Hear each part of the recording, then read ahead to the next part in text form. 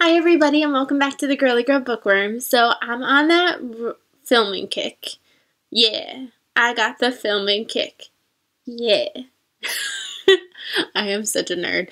Okay, before I get started though on this tag video that I found, I want to let you know that I started an Instagram. I put it in the description of my last video, and I'm going to put it in the description of this video. I have nothing on it just yet. I just felt like I needed to start it so I could start following people, and I need to get into this Bookstagram thing. I'm just nervous that I'm not like artsy enough for it. That's like my biggest thing, but we'll see. I have to download it onto my phone because I haven't done that yet, but after that, hopefully we be snapping. No, that's Snapchat. You know what I mean. Let's just get started. So I have my phone just because I wanted to have the questions of this tag, and this is called My Life in Books tag. So you answer a bunch of questions, and it's basically about your life, but you need to use the titles of the books to answer them. So I did not use this bookshelf at all. I only used the brown one in the hallway, so that was kind of tricky. I decided that it would be so much easier if I could just like narrow my brain down to just one set of books for this tag, and so that's what I did. Let me bring them to the front though and reflip them over because I think I put them upside down. Okay, so the first question is title that's the story of your life. I just feel like my life right now is going really well. I'm building a house, which is fantastic at my age. I just got married, and my life is just really, really great right now. Even though I'm in a new grade, I'm enjoying my life, so I picked the lucky one. I feel really lucky right now to have all the things that are going in place for me, so I picked the lucky one. Number 2 is title that describes your perfect weekend. I almost picked For One More Day by Mitch Albom, because who wouldn't love an extra day in their weekend like I have this weekend? But instead I picked The Great Escape because the weekend is always such a great escape. I look forward to it every single week. Just to be able to enjoy my time in my own life and whatnot, and go out to dinner and go places and have adventures. So I picked this one. Title of an adventure you'd like to go on. I think I got these like confused, but I put The Island by Ellen Hildebrand because the island really means Nantucket Island, and I would love, love, love to go to Nantucket. It's like one of my dreams.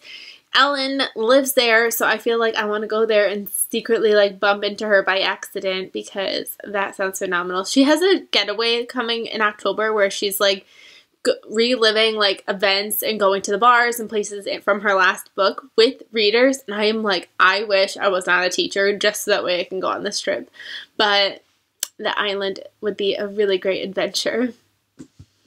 Title you want to name your child. I'm going to take a part of this one. Ella, Patrick and I have discussed that we would like Ella somehow in their name, like maybe their middle name, if we have a girl, because of the fact that my grandmother's name was Ella. So we've discussed that. Lily used to be on our wish list of names, but things happen when you're a teacher. And, not that I've had, like, bad lilies. That's not my thing. It's just I feel like I'm not actually in love with lilies as a name as much as I used to be. No offense if your name is Lily. It's still really beautiful.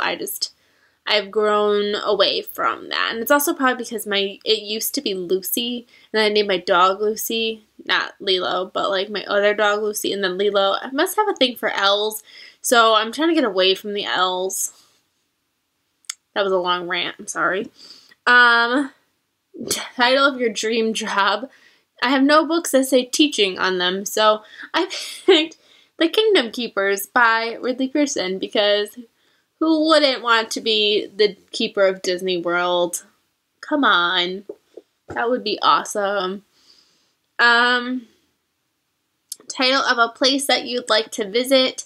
This one says we'll always have Paris, but this book I also know has like Italy and other trips, and so Paris is also would be awesome. Wouldn't that be awesome? So picked this one. This is like really offsetting my color. I'm so sorry. Title of your love life. Oh, I just lost the questions. Okay, there we go. picture perfect because this has a wedding and right now we are doing really well. We're newlyweds, so of course things are picture perfect right now. And then questions you ask yourself. I didn't know how to answer this one, but I had a book that had a question on it, so I ask myself all the time, can you keep a secret? Not true, but it had a question in it, so I picked it. It worked. And then, title of a kingdom you want to rule or name. I didn't understand this one, and of course I had no, like, kingdom books out there, so I picked Summerland because that seems like a really fun place to be the ruler of because it's summer all the time. That would be awesome. And then the last question is title you would name your band, and I picked Swinging on a Star. So yeah, I don't know. I didn't know what to do. You know what I realized? I tried to stay away from picking the same author more than once, and I did it with Ellen Hildebrand, and then I didn't even think because these are 2 different series. I grabbed 2 Janice Thompson's books. It happens. So that was this tag. I tagged you and you and you and you and you and you and you. So if you would like to do this tag, let me know that you filmed it and I will definitely go check it out. And I will see you guys really, really soon. Bye, everybody.